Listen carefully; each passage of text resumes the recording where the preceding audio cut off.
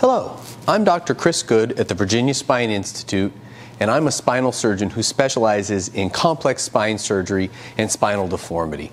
Today, I wanted to talk to you a little bit about why we treat scoliosis.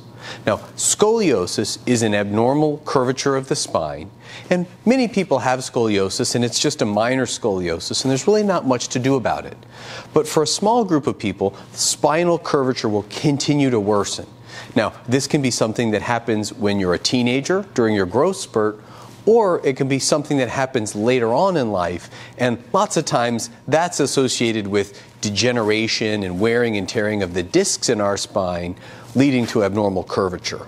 Now, for certain people, curvatures get to a certain size, and we know they're very likely to cause problems.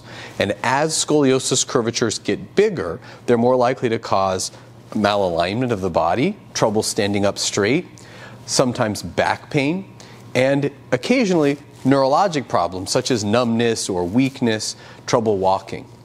For a more severe scoliosis, particularly involving the thoracic area, the chest, if untreated, this can lead to limiting lung or heart function, usually in much more severe scenarios.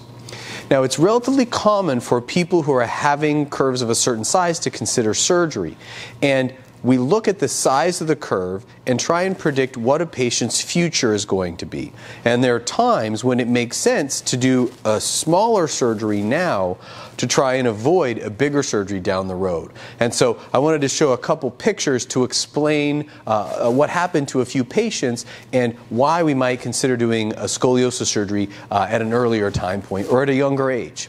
So what I'm going to do is show two x-rays. So these are two different patients with scoliosis, but similar scoliosis curves. So this is an x-ray taken like we're standing behind the patient, like this. And so we're seeing the shoulder. This is the right and the left. So the head is up here, and this is the pelvis. And ideally, the spine would be straight up and down. So for this patient, we can see that there's a double curvature affecting the thoracic and the lumbar spine. Now, scoliosis doctors measure the curve by measuring the angle of the bones with geometry, and that's where we come up with the number or the size of the curve. So this patient has a 54-degree curve in the thoracic spine and a 38-degree curvature in the lumbar spine. So the bigger curve is up here. Okay? Now, another patient who has a similar situation. This time, the curve is 45 degrees in the thoracic spine and 15 degrees in the lumbar spine, so a little bit smaller in the lumbar spine. Now, when we see people who have progressive curvatures, there's sometimes a decision to do surgery. Now, surgery involves fixing onto the spine with implants, typically screws and rods, to actually straighten and derotate the spine, holding in a better position, which straightens the spine, but also prevents continued progression down the road.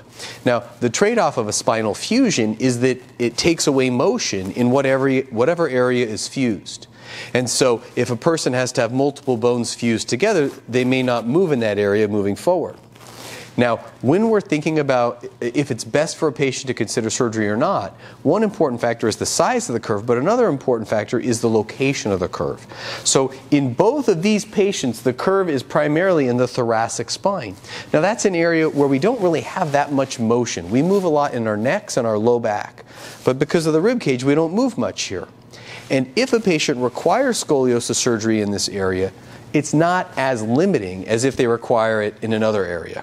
Now, when people have one big curve, it tends to cause the remaining part of the spine to curve as well. So this is the primary curve, the number one problem, but it's causing the spine above and below to curve as well. And so in some circumstances, we may recommend a smaller surgery to address the primary curve now in order to prevent getting into a bigger problem down the road where other areas of the spine have to be treated surgically.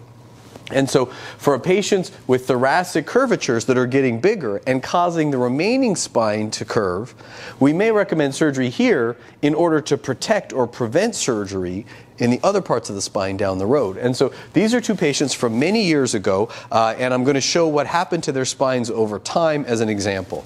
And so the first patient here, a 54-degree curve and a 38-degree curve, and ultimately went on to have a surgical fusion decades ago where the spine was fixed with metal implants and straightened. And we can see that after that surgery, the curve went from 54 degrees down to around 40 degrees, so a partial correction. And we can see that the low back, without even being treated with surgery, also decreased from about 38 degrees to 29 degrees. Now, this x-ray is taken over 20 years after the patient had their surgical procedure. And so this patient had this area stabilized surgically, and as a result, the remaining low back was stabilized, and it did not continue to get worse as they lived their life. And this is a person who can bend over and touch their toes and is still very functional over 20 years after their scoliosis surgery because the low back motion was preserved.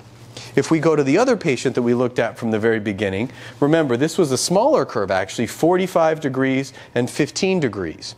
Well, in this scenario we would typically predict that this type of curve will slowly get worse over time, a degree or 2 degrees a year, but over time we can see what happens. And so this 45-degree curve over about 20 years has progressed in this patient up to 77 degrees. And unfortunately, because this has progressed, this low back has curved very severely, going from 15 to 56 degrees. Now, this is a patient who's having much more problems, limitations from their quality of life, severe arthritis, pinched nerves, and the surgical treatment at this point is now to consider fusing both curves, almost a full spine fusion. This is a much bigger surgery to go through, and ultimately it takes away all the motion of the low back as well.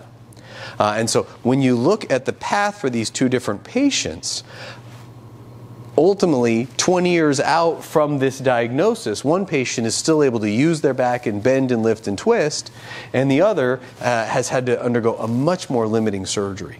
And so these type of considerations are really important when we're looking at patients and trying to help you understand what is the future, what is the path. And if people have scoliosis that's being observed, understanding how often we need to keep an eye on it is critical because we don't want to get to a situation where we miss our window to do something smaller now to prevent something bigger down the road.